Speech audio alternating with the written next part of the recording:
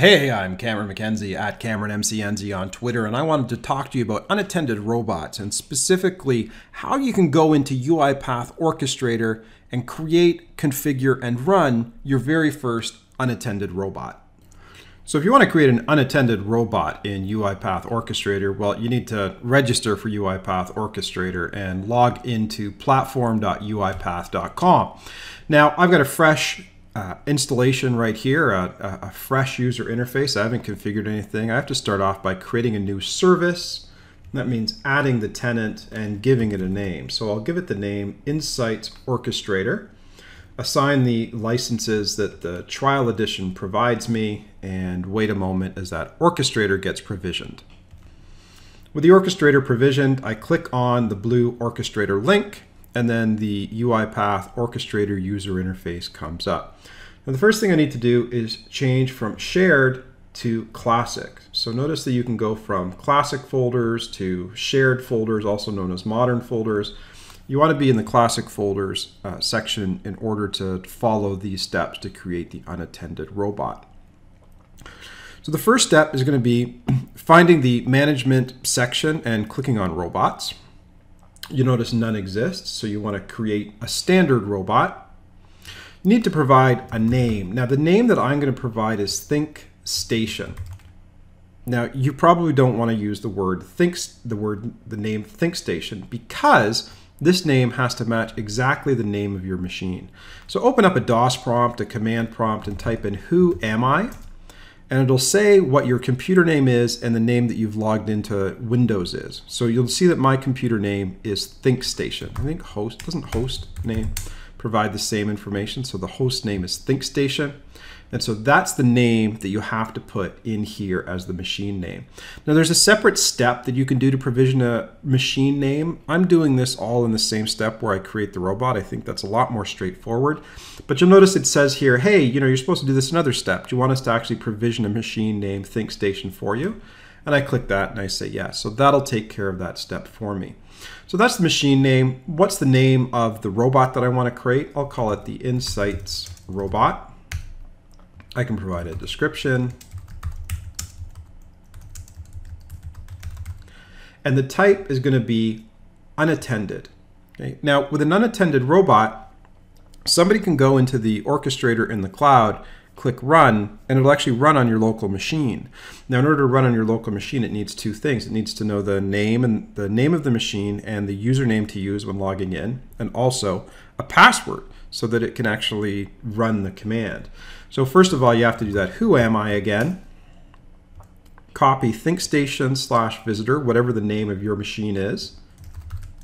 So ThinkStation is the name of my computer and visitor is the username that I log in with.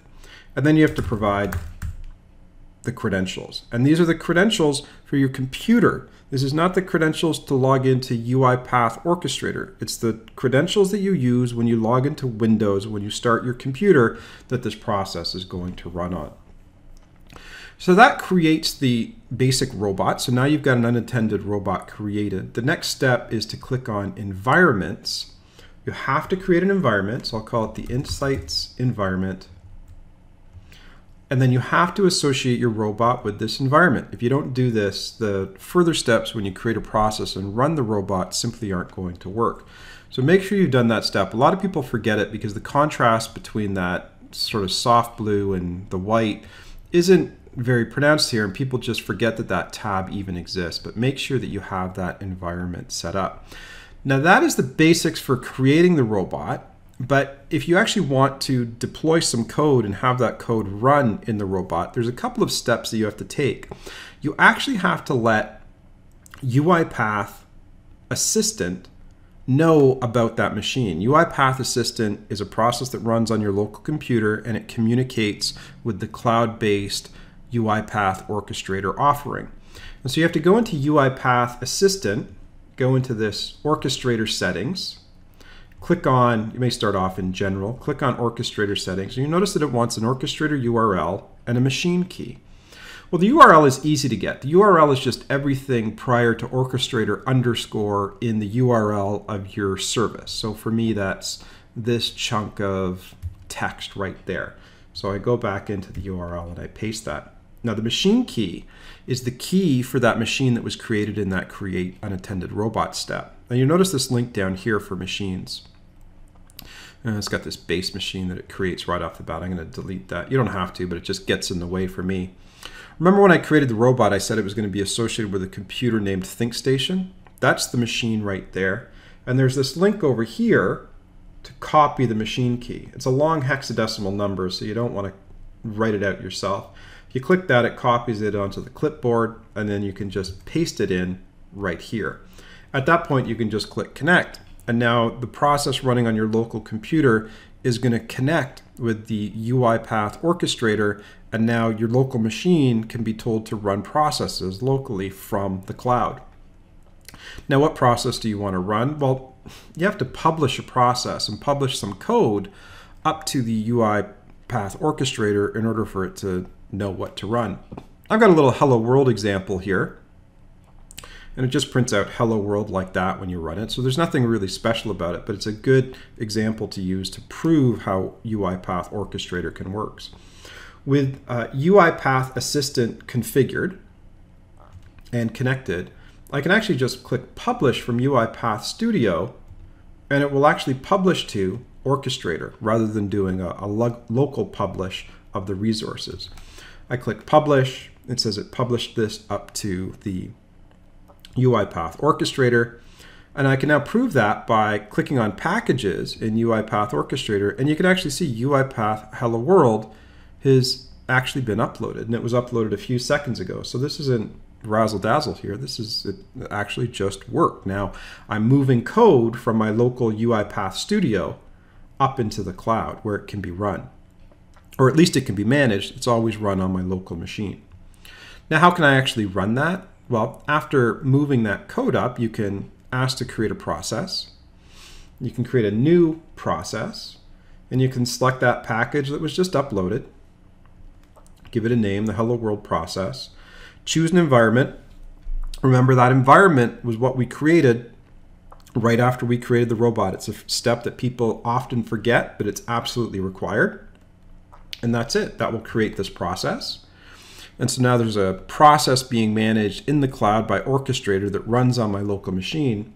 And I can actually run this process just by clicking this Start a Job right here. I can click on that. It says, what robot do you want to use? Well, I'll use the Insights robot that I just created. I'll click Start. It sends the command to my local machine.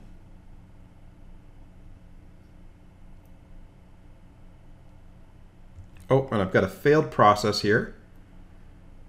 Oh, and it looks like my username or password is incorrect. So let me just go back to my machine.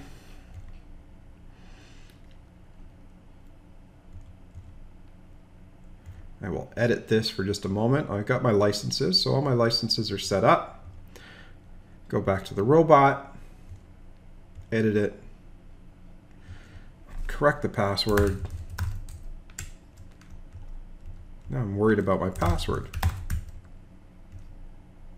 So update the password, then come back to the jobs that are waiting to run. See if I can restart that job. And there you go. That's everything you need to know about creating that first unattended robot in UiPath Orchestrator. If you enjoyed this tutorial, head over to theserverside.com. I'm the editor-in-chief over there, and we got lots of great tutorials on enterprise software development there. If you're interested in my personal antics, you can follow me on Twitter at CameronMCNZ. Check out Maestro Fresh West's old album. Check out Backbone Slide. I think you'll love it. And finally, why don't you subscribe on YouTube?